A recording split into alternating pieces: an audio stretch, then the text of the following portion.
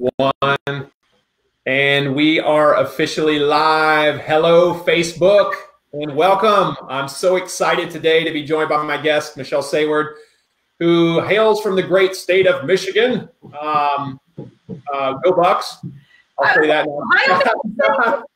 I'm totally kidding, man. I'm totally kidding. I knew that would get you.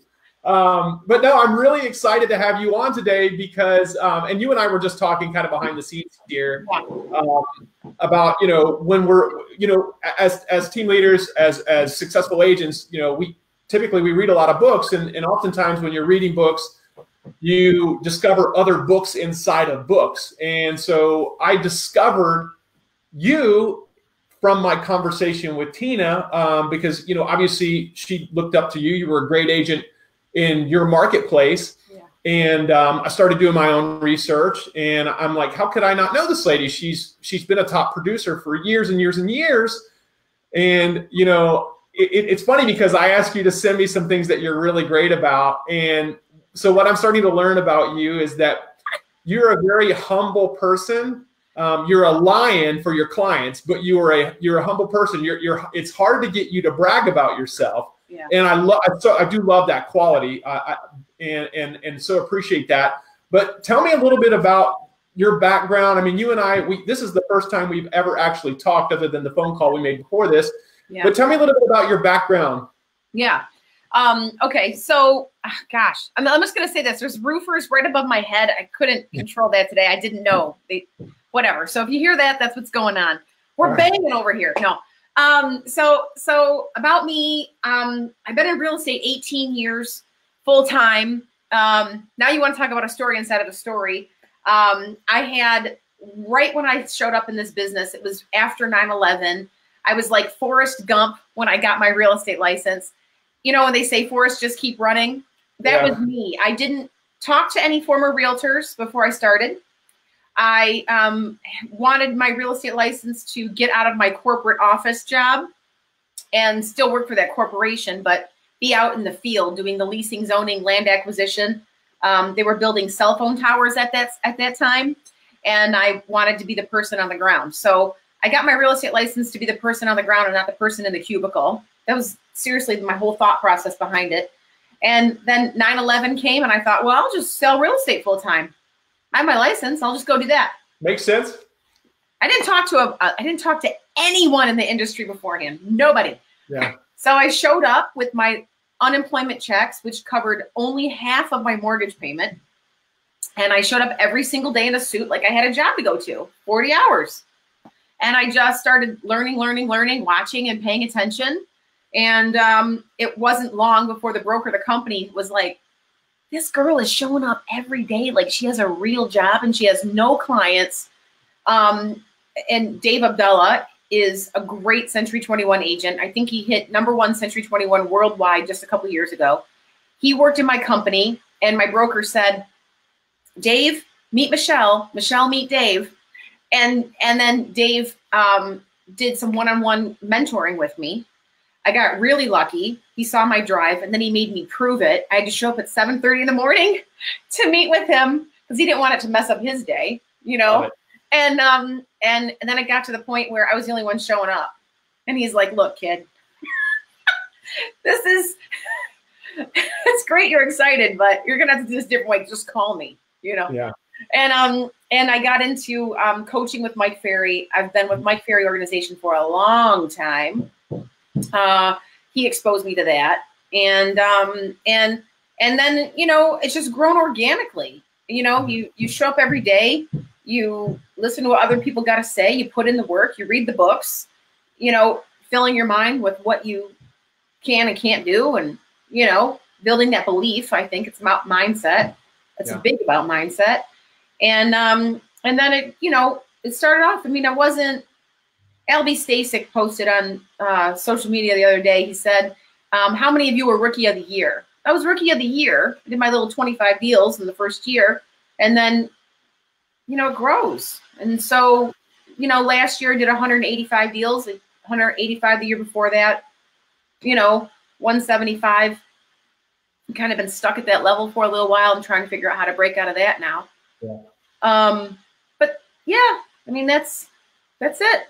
Well, you have been, what I know about you too, and you've got great references within the industry, and I'm sure your clients would say the same thing, is you've been the pillar of consistency in real estate, in Michigan real estate, and in national real estate for that matter. But so, the title of this was, winning more listings. And what I gathered from the text messages from your teammates is that she's a great lister. She wins listings. She gets listings. It was consistent, right? Is that you get listings. And we know that any successful real estate business is driven by the amount of listings you're getting. You can work a buyer business, but you can't scale a buyer business because as real estate agents, we just don't have the time, right? So what we do is typically we take over the listings and we leverage other folks to help go out and work our buyers, so that we're still, obviously we're creating income from buyers, but it's not what's driving our business. Right. So the overriding topic of today's conversation, I really want to dig into your listing pres from kind of from soup to nuts, because I want to know what you're doing. It's one thing to say I sold 185 homes last year, right? But like, you've been selling over 100 homes for years and years and years. Yes. And so that's something that's entirely different. So what I want to know is, like, what is, like, from the time that you're talking to a seller on the phone. Yeah. Are you sending out some sort of a pre-list package or anything like that? Yeah. I mean, yes. So I'll say this. It's my prospecting is key. Your methods of who you're prospecting to get these appointments, I'll take from the top, will change over time as you grow in the business. When you're new, you're building your foundation off your circle of influence. You're building it off of for sale by owners, expired listings. These are the things that is how I got my legs, and that is how I think every agent needs to get their legs to start, because you don't have the database. And as you grow into this business, it becomes a bit easier because you've created now a database of people who know you, love you, trust you. And you've done right by them and their family over the years, and you will see a greater, referral base. So I'm blessed now that it's at the point for me where about 50% of my business comes from my database. Now, let me add that the database doesn't come naturally. You still have to stay in front of them and remind them that you're in the business over and over and over again, and how important referrals are. I just got a listing referral this week from a past client, and he said, I didn't know if I should give them your phone number or not. I didn't know if you wanted me to share that. I was like, are you kidding? You give it to everybody. You give it to your kids to take to school. What, are you kidding me? But he didn't think that. I'm like, okay, so this is the kind of reminder stuff to have these conversations with people over and over again. On the listing side of things, yes, is to answer your question. I'm doing pre-qualifying before I go. I like to know before I get there that there is a very high chance I'm going to be taking that listing when I show up. When you find yourself going on appointments that are not pre-qualified in advance, and then you won't leave there with the listing, and then it's going to rock your confidence. You got to have like confidence builders over and over and over again. So making sure definitely you're pre-qualifying in advance and just knowing what you're walking in. So what types of things do you want to know? Like, you personally, Michelle, what type of things do you want to know before you're actually willing to commit your time to going out to the property? I want to know everything. I'm like I said, I've been with Mike Ferry, so I use that pre-qualifying script quite often, which is, those series of questions. Have you been keeping up on the market? Do you have any idea what you'd like to list your home for? What are they thinking? How much do you owe on the property? Had you thought about selling the home yourself? Would you rent the property out? I want to know, where are they moving to? How soon do they have to be there? I want to know, everything I can about that client's motivation and, what they're thinking realistically financially, if this is going to make sense. So I'm walking into the appointment already empowered. Yeah. So here's what I want everybody to get from this is that it's not, there's more to just going on the listing appointment, right? There's the pre-qualification of the listing appointment. It's all about optimization, right? It's the same thing. I had a conversation, actually I did a Facebook Live the other day when I was talking about, optimizing your prospecting. Well, you can optimize listing appointments too, because number one is you're pre-qualifying them, right? Number two is that, if you're sending out some sort of a pre-list package, right, that actually sells you before you get there. And I would assume you guys are doing something like that as well. Yeah, I do that also. Mm-hmm. Yeah. Okay. And essentially what you're doing by sending out a listing package is you're answering a lot of the common questions that sellers would already have, so that you can shorten the amount of time you actually have to spend at the listing appointment by answering those questions in advance, right? Yeah. So, okay, so talk to me about your pre-listing package. What's going out in your pre-listing package? So that pre-listing package, as you're speaking, Mike, I'm like, oh yeah. Like you said at the beginning of this, Michelle, why haven't I heard of you? Well, when I get to their house, I want to have sent the pre-listing package in advance, because I'm not there to talk about me. I'm there to talk about them and their needs and how can I serve them. That's why I'm there. That's why they invited me out. So, if I can sell them ahead of time, hey, look, here's my track record. Here's my reviews. Look, I'm credentialed. I'm not going to, sleep till noon and then put a sign in your ground and wait for other agents to call and never, give you any feedback about anything. Oops. Yeah. Okay. Someone's calling. Sorry. Okay. And I'm like, that's not how I roll, Yeah. And of course, if that stuff comes up, we'll recap it in the conversation. Here's what I'm going to do to get your house sold. But I'm there to talk about how can I serve and what's going to work best, and make professional recommendations for them. Yeah. So talk about the mindset. Like, we're talking about everything that happens before the listing right now, right? So like you are because that the list, there's this period before the listing, right? So if you schedule a listing today and it's for Friday, right, there's a series of events that happen. One is the pre-qualification, one is the pre-listing package that goes out. And then, and then you're doing your due diligence on pricing to see where they're at and all that stuff, if you can get that information.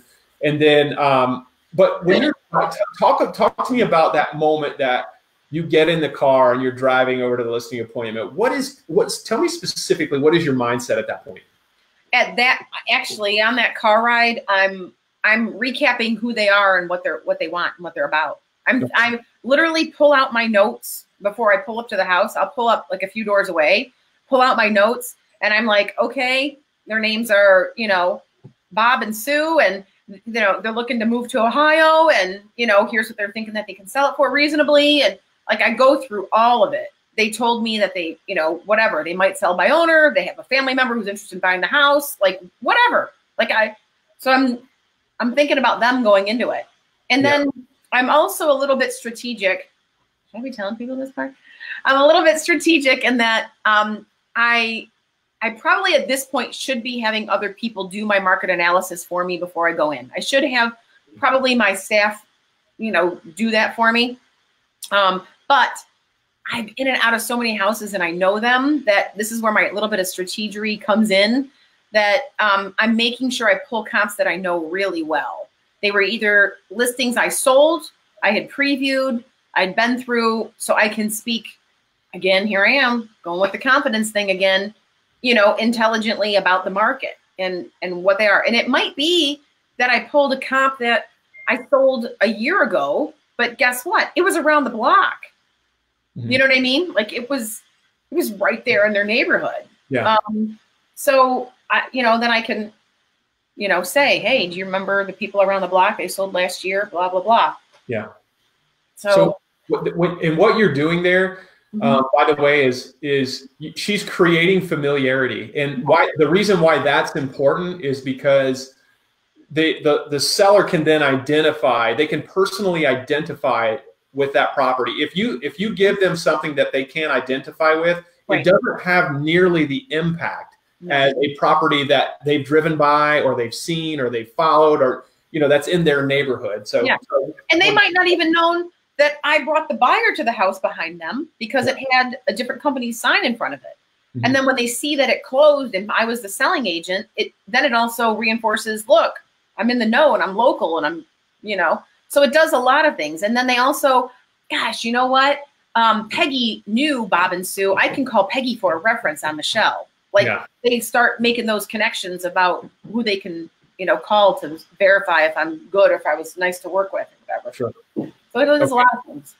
So what I'm hearing you say then is and by the way, I actually agree with you on this. I think that for those who are giving away their comps to an assistant or some sort of an administrative position, you better have a great relationship with that person, or they better know the market. Because the only reason I like to do the comps myself is because it gets me in alignment with that particular house, right? Yeah. Because I'll spend time, just like you said, and then I can start to build my story, right? Based on what I'm seeing, right? If I don't do the comps myself, then somebody else has built my story for me. And I'd rather tell my own story than someone else's. Yeah. And I'm sure I'm sure my real estate coach would be saying right now, Michelle, you need to let your assistant do this or whatever, and then just preview the work that they do. But then I just kind of feel like I'm creating more work. You know what I mean? I'd rather just know what I know going into it and have it laid out before me. And hey, I mean, does it work all the time? No. I just went on an appointment last week and I showed up at their house and I went, crap, this is the same style floor plan, as the one I just sold. And I didn't bring that floor plan. I guess I really wasn't, thinking about which floor plan this was coming into it. Dang, I could have brought some more substantial information. It does happen. But then, at the listing appointment, I'm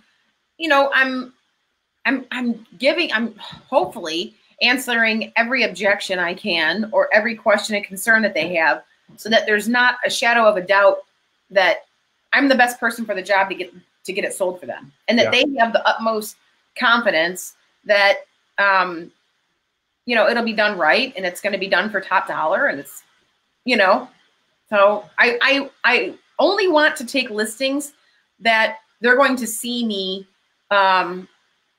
as well, that I'm going to be, what was it? I want to become their fan. Like, I want them to say, Michelle was great. Like, if I'm getting the sense that they're not thinking what I'm presenting is so great, then I'm not the person for them. You pull up at the house. Your mindset is, I'm getting dialed in on who they are and what their situation is, right?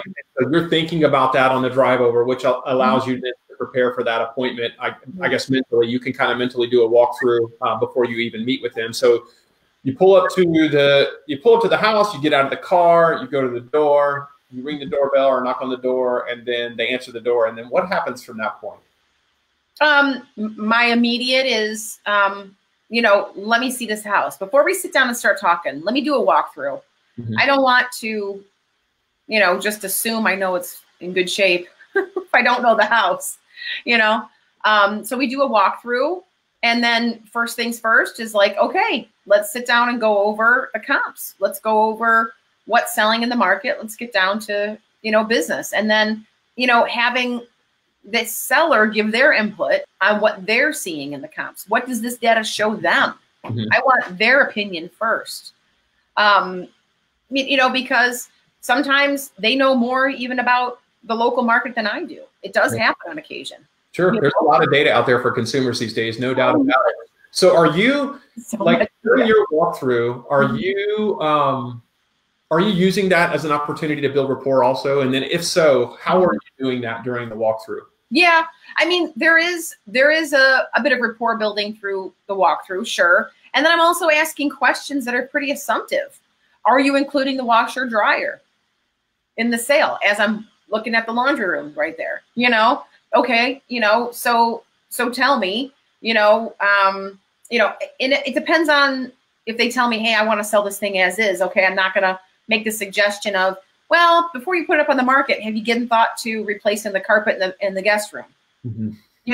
So, and I'll get a sense for kind of where they're at that point. If they say, oh God, yeah, we know it needs to be done. Okay, fantastic. That's going to affect the time that we have before we put it up for sale, and what's important to you, getting top dollar, or is it, the time on market. Yeah. So we have those kind of rapport building conversations as we do the walkthrough. And then it also, I think, brings it home to the seller that there are, properties that are going to be in better condition than theirs. There's properties that are going to be in lesser condition than theirs. And as we're going through the comps, they have something that they can compare to. Yeah, for sure. So, do you have a place like, well, one thing I want to preface this whole conversation by is obviously there's a difference. And one thing we didn't talk about, but we can kind of rewind the tape back to right now, is that there's a difference between, and I'm sure years and years ago when your business wasn't 50%, sphere and 50% new business, right? That it's more of a grind. That, right? Like we know that I would much rather sit down with somebody that I either done business with or somebody's referred me to, right? It's a much different appointment. And so, for those of you who are still out there building a business, and even you, Michelle, like 50% of your business is still new business development, right? So expired to sell by owners, when you might be competing against another agent, then, those appointments they're in two entirely different appointments. And so you gotta, new business, you gotta have your A game on, people that don't know you. Yeah. So I'm just assuming, and I probably should have told you this before, that this appointment is a new business appointment. So, that's why you're going through, obviously, and you're building rapport. Yes. And not that you wouldn't do that anyway, but yeah. So you're walking through, you're building rapport, you're asking questions, right? You're looking for commonalities with people so you can, continue to strengthen that relationship. And then do you have a place you like to sit down? Do you like to sit down at the kitchen table? Yeah, definitely. Yeah, definitely. If they actually, if they say to me, oh, let's sit down here on the couch, I actually say, no, I prefer, because I have paperwork to spread out. Let's sit in the kitchen. So I want to get both of them sitting down with me. So that's the end of it. I mean, do I, at this point, I used to close a lot harder for the signature. And I do close harder for the signature when they're not known to me. Which is probably a mistake at this point. I think I need to close even just a little bit harder, even if they are known to me and they are past clients, because that can be pretty assumptive and that can sometimes be a mistake. Yeah. If you're not still closing hard, you still need to pull that A game, for whatever you're doing there. But yeah, I mean, gosh, I'll do pretty much whatever it takes to leave with the signature. That's how long does your listing appointment run these days? And by the way, hi Al Abdallah says hello, guys. And Matt Milia, it's so pivotal to ask tough questions before running the appointment. This is great. Absolutely, yep. Matt, couldn't agree with you more. Sorry to interrupt. Go ahead, Michelle. No, that's okay. I saw them on there too, popping up. They're right over your face, pretty much on your forehead. So there you go. Yeah. What was the question? I don't even know. How long is your typical listing appointment? Because you have some people that they run 2 hours. Some people run, 30 minutes. No. What does it look like? Honestly, I would say an hour. Some are 45 minutes if they don't have a lot of questions. Other ones could be an hour and a half. Just depends on how many questions come up, what kind of dialogue happens after that. Look, I was on one the other night. They were past clients of mine, and I forgot it was an appointment, because we finished with the real estate side of things, and then we started talking about friends in common. And before I knew it, I was like, I gotta go home. It's going on 8 o'clock. I gotta get out of here. But so on average, I would say an hour plus or minus. Again, it just depends on the appointment. And you're right. So the flow, the energy you're getting back from the sellers, obviously, is dependent on whether they're actually receiving your message or not, right? Yeah. But I think it's important, even on past clients or circles of influence or, people you've done business before, you're there first for business. Yeah. If you don't go there first for business, you're setting yourself up for trouble, because if you go there just as friends, and then try to turn it into business, it gets kind of weird. Just let's get the business part out of the way and then, be social. Yeah, because there is a point to where you can be overly friendly, right? Where they don't seem as serious. Did she just stroll in here 30 minutes late and she's in blue jeans and I told her I got to get to my kid's dance recital. Come on, You still want to be respected as the professional. Right. Absolutely. Yeah, definitely. Yeah. So when I was preparing for this call for you, I asked my office, I'm like, what do I do? What do I do well? And the other thing I want to bring up too is I don't let deals die very easy, and I do negotiate the hell out of them. Okay. That's the other thing I do. I don't like the word no. Yeah. So what if somebody tells you no at a listing appointment? What's your response? You know that thing? You know what I think? It means not right now. Yeah. It means I can come back on Tuesday and get it signed. It means so no is really hard. Yeah, you're not giving up. In other words, if you hear the word no, it's just a not right now. But I'm coming back to this, and I'm gonna come from a different angle. Yeah, that's what that means. So talk to me about, okay, so here's what we've established, that before you get there, you're in the mindset of, hey, this is all about you, right? I'm trying to get involved in what their story is to mentally prepare. I get to the door, I'm walking through the house, I'm building rapport with them. And then I get down, I sit down at the table, and then now it's go time, right? Now it's it becomes all about them. I'm asking questions. We're going through.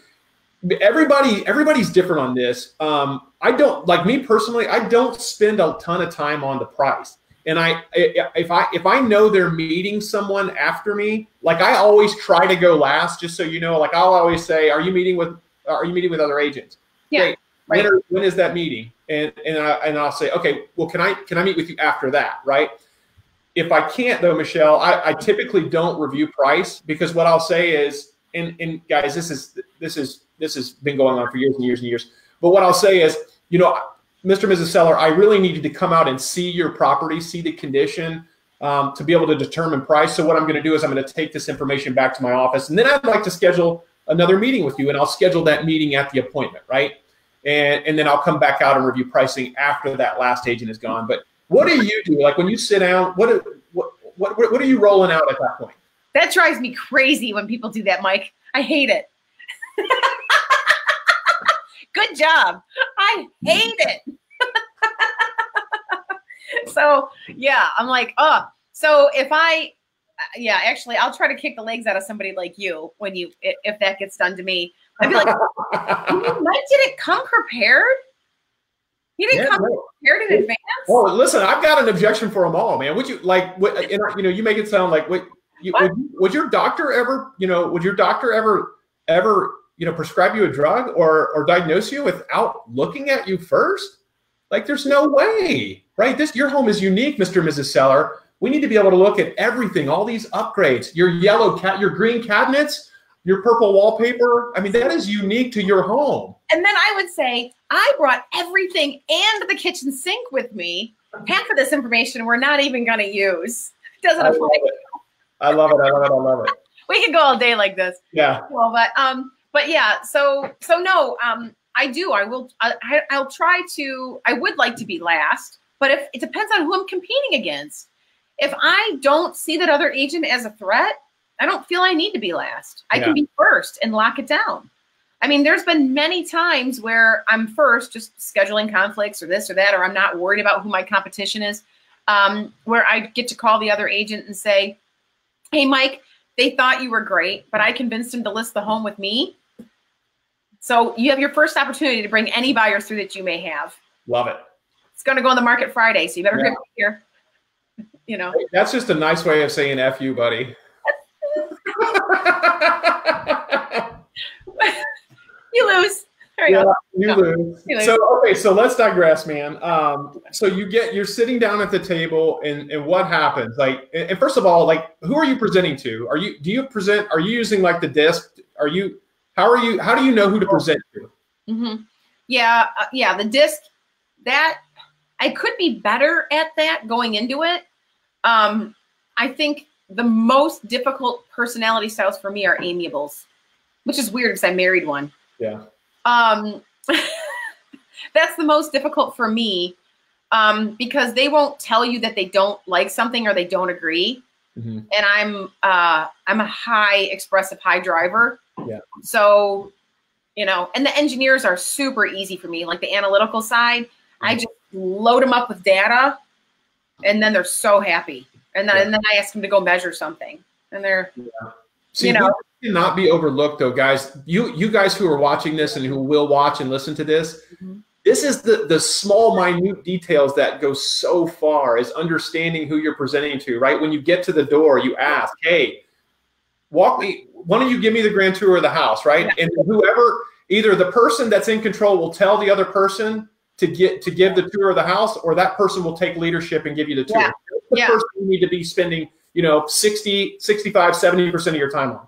You're so right, Mike. That's, and you pick up on it. And I think that this is over the years of, just meeting in so many faces and so many different personalities over the years. You start to pick up on that. You're right. Ask great questions will tell you who you're presenting to. Absolutely, brother. Couldn't agree more. Yeah. And if someone's sitting at that table and they start asking about your list to sales price ratio, and they start talking about your days on market, and they start talking about the market average, guess who you're presenting to? An analytical. So you come prepared with everything, right? If you got an engineer, like I got all the data right here, baby. Even if I don't know I have an engineer, because I've met, you're frozen now. Oh, there you're back. Okay. Because I've only talked to, one spouse and not the other before I come out. So I might think that I'm presenting to an expressive personality, and she wants to hear about how great the photography is going to be and how great we're going to present the house. And then I show up and what? This is who you're married to? So you gotta have all personality styles in your, toolbox. I love it. And then so first, where do you fit pricing in there? What do you mean? Where do I fit pricing in? How much time do you spend on pricing? Because there are different components, right, to a listing presentation, and one of those components might be pricing, right? One of those components might be what you do from a marketing perspective. One of those is just logistical stuff, right? So where do you spend most? Is there a flow to your appointment? Yeah, I mean, first we have that conversation about pricing. I mean, if we're not on the same page with that, then why go any further? Because it's not going to matter what I'm going to do to sell the house. Love it. Doesn't matter. We're not on the same mind. So that might only take, depends on who they are and how much they're going to have objections about it or what their thoughts are. But then it might only seriously take like 5 to 10 minutes talking about price. It's not big at all, really.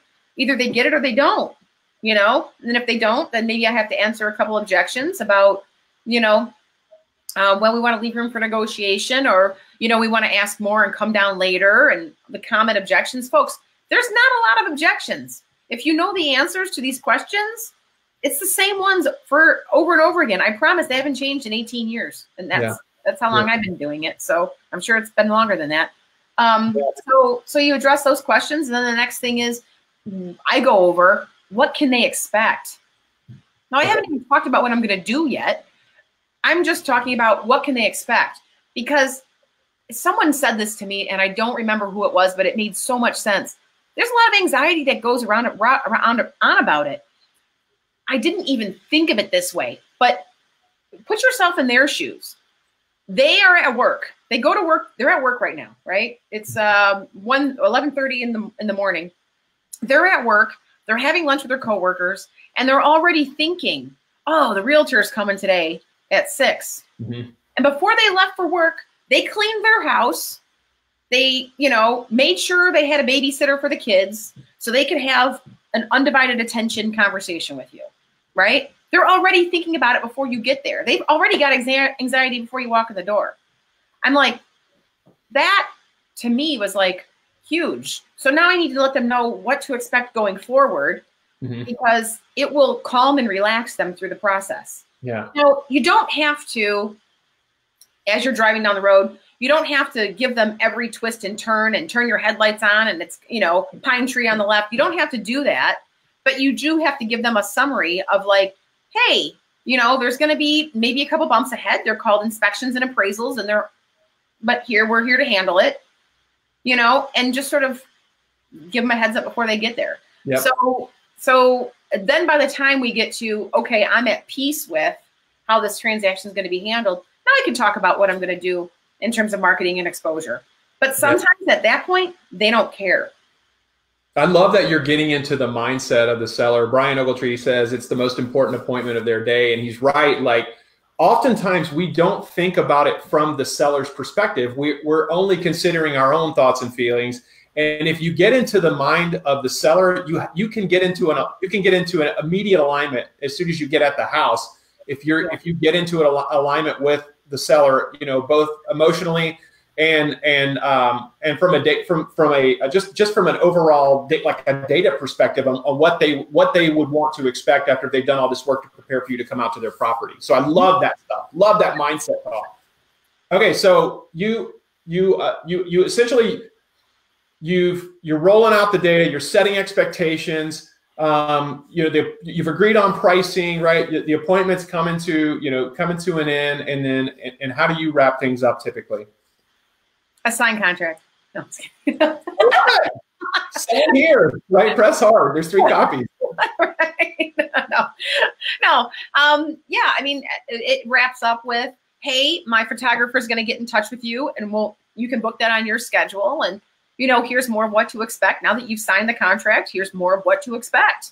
Yeah. You know, once the photography comes back, we have to post it, you know, at that time. We have 48 hours from when the photos, you know, come back. It will be live. We'll have you review the listing, more what to expect. Yeah. Yeah. I love it. I love it. I love it. And what I want this audience to understand is that what Michelle's doing is she's winning a lot of her appointments before she even goes to the door. You know what I mean? Right. And so she understands, she's been in the industry long enough. She knows, like I do, that the objections have never changed. And by the way, they will never change. They're always going to be the same. And, you know, you have enough experience. You've been doing it long enough. You've built a great reputation in your community as the go-to agent. And so, you know, I know that if I'm playing devil's advocate, we'll have some new guys and gals that'll come in and watch this, and they'll say, well, you know, I don't have the reputation, or I haven't been doing it as long as Michelle, and I don't have that level of success and experience. What do you say to those people, Michelle? My head's already like shaking. No, I'm like, so what? It doesn't matter. I didn't have that level of experience 18 years ago. And what I did was made it about them, fulfilling their needs, service, and, you know, how can I make this a much more pleasurable experience for them along the way? And you know what? That people talk incredibly, and that is going to gain momentum. Yeah. And then that's how you're going to end up building that database. Look, this is not a sprint. If you're in this, you're going to be running a marathon. Yeah. So there's nothing that I want more than positive reviews from people. Mm-hmm. I mean, I have canceled listings. I have turned down, you know, I've canceled listings. I've canceled them. I've stopped working with buyers midstream because if I'm getting the vibe, this isn't going according to plan, and there's not a way for me to fix it, I'm out. Yeah. I'm out. And if I screwed something up, and it's going to be even to my financial detriment, oh, well, you eat it sometimes. Yeah. I love it. I love it. I was just having this conversation with one of my agents the other day because, you know, what prospecting allows you to do is have a standard about who you work with. Like, if you don't prospect and you only have a couple buyers, then, you know, you're kind of screwed, right? You got to work with those people. But if you prospect, then you have the ability to go in and fire any client anytime because you know you have another client, right? And so I love that mindset, Michelle, where, you know, you said you've had to cancel listings. You get to pick and choose who you want to be in business with. We've earned that, right? Yeah. Your reputation is the only thing you have in this business. Yeah. As Sherry Boswell says, serve people well served people talk, right? And that, you know, that couldn't be further from the truth. I mean, that couldn't be more true. I shouldn't say that it couldn't be further from the truth. That is so true. In fact, I want to screenshot that. That's awesome. I'm screenshotting this. That's really good, Sherry. Yeah.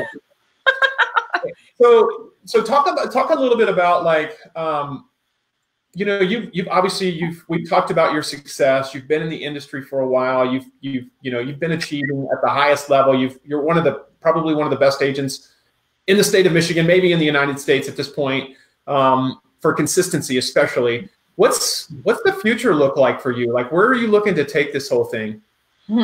There's so many directions I can take this right now. my coach is asking me that same question. Michelle Saward, what do you want? And I hope she sees this video because she'll laugh that that's what she says to me. Is that, where do I see this? I mean, right now, I think I'm screwing up big time. And that's a wrap, folks. That's it for this one. Thank you, Michelle. That's it. So sorry, Mike. I think I'm screwing up big time because I know other agents who take the same amount of listings that I take and they turn it into 300 deals a year, right? Like yeah. I took 109 listings last year and I only turned it into 185. There's something broken and could definitely be better. So that's why Matt's like chiming in and he's watching. Hi, Matt. See, look, that's why he's helping me. And I called him, help me out, brother. And so there's something fundamentally broken that I could definitely be doing better. So I know I can grow the level of business and how we're managing, lead and lead follow-up for sure. So that's something I'm focused on fixing. I'm also focused on giving and sharing. Like I moved to eXp Realty in June because I see the future of real estate and where it's going. And it is giving me a tickle in the belly. Really, I've worked for other brokerages in the past. The community, the collaboration, and the sharing and the giving. I can give freely. I don't know, Mike, that I would have had this interview with you a year ago. I don't know that I would have been sharing as openly. And for the community that eXp has created and how they want to see other agents succeed and grow, I now have very good reason with this company to give it all away and to share it with the public. Yeah. So that's what I want now. I want to see other people become wildly successful, and I want to see how good this game can get before it's all said and done. Love it. I love it. I always, my firm belief is the difference between where you are and where you want to be is what you don't know. And what's great about, and I didn't want to make this an eXp commercial, but I'm certainly glad you brought that up because I'm so proud to be at eXp. We moved over from Keller Williams a year ago, and I'm so glad I made that move. But the biggest surprise to me, Michelle, and we didn't even anticipate this, was the sharing and collaboration with top agents across the United States. It's been unreal. And so, for that, I am truly grateful. Yeah.